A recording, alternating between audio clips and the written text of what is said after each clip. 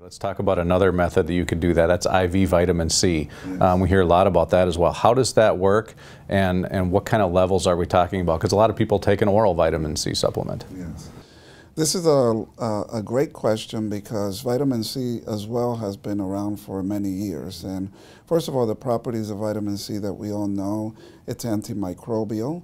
Why is antimicrobial a good therapy for cancer? Because we know that fungus, bacteria, pathogenic viruses, and other microbes play a key role in cancer and chronic disease. So you want to have something like IV vitamin C that has the antimicrobial effect. The second benefit of vitamin C is that, of course, it stimulates the immune system, right? And we all want to have an optimal immune system. And later, maybe, Scott, we could talk about it's not only good to have an optimal immune system, but an immune system that is able to see the cancer cells. Because one of the mechanisms of cancer survival is that it's developed ways to cloak or shield itself from being seen by the immune system, right? So vitamin C will upregulate the immune system. It has antimicrobial benefits. It has anti-cancer effects as well, direct anti-cancer effects. And then it's an anti-inflammatory as well. So the important thing is the dosage. What dose are we doing intravenously? There's a bit of, a little bit of controversy what the ideal dose is. In Hope for Cancer, we like to use about 25 grams a day. It is pretty much known that at 15 grams or above IV, vitamin C becomes a pro-oxidant. That means it has the cancer-fighting effect.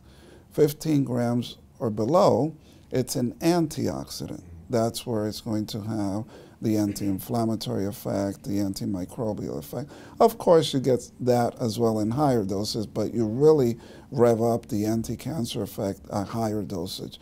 So ideally, it's 3 IVs a week, right, of 25 grams or more. I've gone up to 100 grams, 125 grams, and it's very safe. It's not going to cause stones in the kidney, as it's commonly said to be. It's not going to happen. Make sure the patient is well hydrated. One of the important things about the type of vitamin C that's given IV is to make sure it's beet-derived, from beets, not corn, because as we know, 90% of the corn is GMO, right? Yeah. So we want it beet-derived.